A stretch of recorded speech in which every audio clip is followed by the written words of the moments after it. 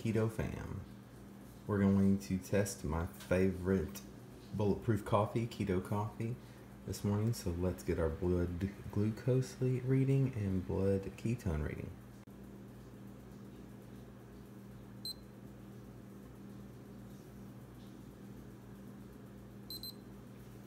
$83 this morning. Let's go ahead and see what the ketones are. This is extremely hard to do with one hand. Shouldn't say extremely hard, it's just kind of annoying. Alright, what are you thinking? I figured it'll be at least 0.8 or above. 1.2, awesome. Alright, so there's our starting point.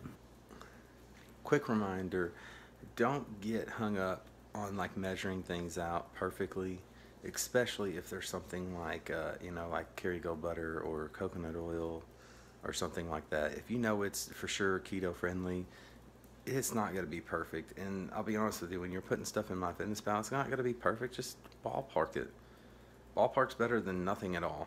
So anyway, I would typically have 8 ounces of coffee in there, but I guess I only put 6. So there's that. We're going to do roughly 1 tablespoon of Kerrygold butter. I think this is unsalted. It doesn't matter if you do salted or unsalted. This is probably more than a tablespoon.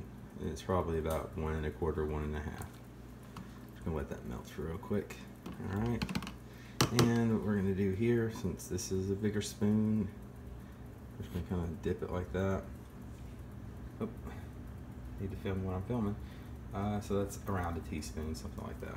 Again, I'm not too concerned about that. I know it's ballpark. Now we're gonna add our heavy whipping cream after we've hit it with the magic bullet. I'm gonna say that's probably at least 2 tablespoons, somewhere around in that area. I'm about to drive to work. I'm going to drink my coffee like a regular person, how I normally would when I go to work, and I'll make sure and record what time it is when I stop drinking that coffee, and we'll go an hour from that time. So here we go, let's drive to work. I finished my coffee at 6:45. It's currently 7:45. Let's check the blood glucose first.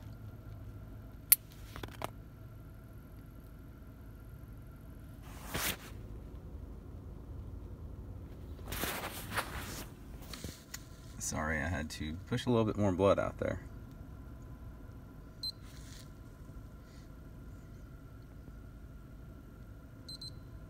It has went down. I think it was 83 before. I'm not 100% sure. Let's check our ketones.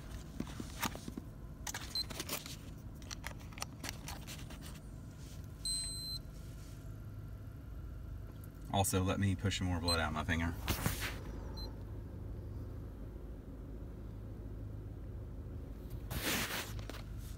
Hopefully that's going to be enough. Yep, okay. So I think we started at 1.2 or 1.3.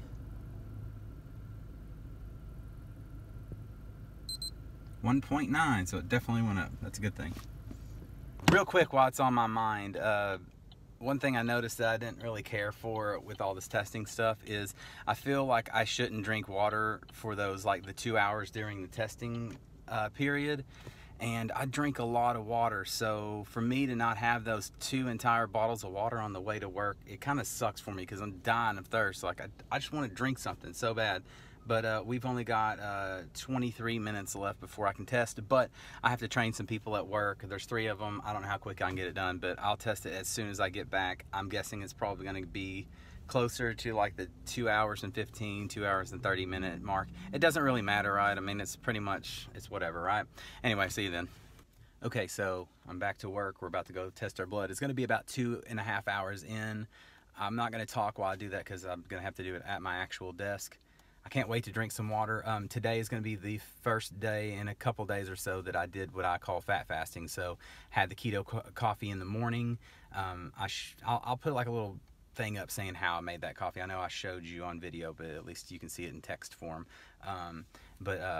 So I'll have the keto coffee in the morning, and then I won't eat until after I get back from lunch. So that's going to be 12 or 1 o'clock. I usually take lunch at 11 and go to the gym. So that is my typical day, is starting the day with my fat drink, my keto coffee, bulletproof coffee, whatever you want to call it, and then not eating until lunchtime. So my actual first meal of the day with like protein and stuff like that in it would be lunch, and then I usually have a snack. Sometimes I don't. It just depends if I'm hungry or not. If you're hungry, eat. If you're not hungry, don't eat. Don't force yourself to eat. Like if it's 1 o'clock and you haven't eaten today, go to 3 or 4 before you eat. Only eat when you're hungry and don't eat when you aren't.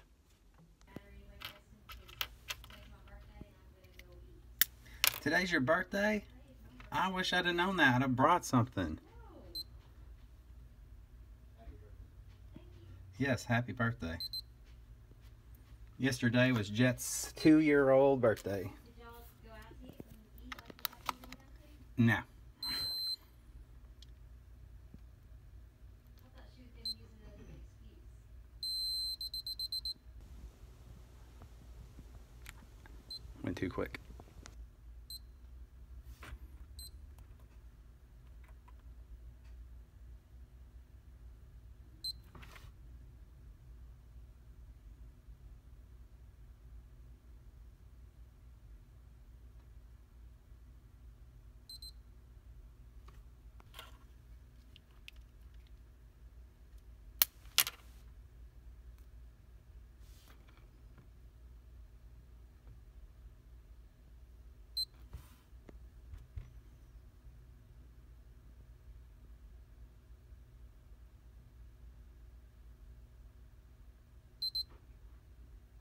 Following up on that blood test just then, so the first ketone one that I tried to take, I didn't wait for it to like start flashing that little blood drop. I did it too quick. I basically put it in there and just put my blood on it too quick, and it didn't have time to read it. So that was the problem with that. The reason I did that third one is because I used the blood from the first prick, and I just wanted to make sure that that old blood wasn't giving us a bad reading. So I guess going further, we don't really have to worry about pricking ourselves twice to get that blood reading, because I know I was reading somewhere, oh, after 5 seconds you should re-prick your finger. I don't really believe that, because the number was about the same.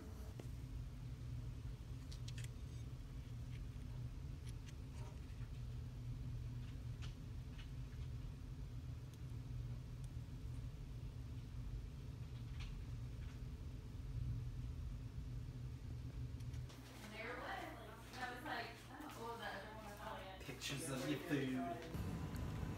I just realized I never ended yesterday's vlog. Also did not upload the vlog. I made the video and forgot to upload it, so I'm going to do that here in just a minute.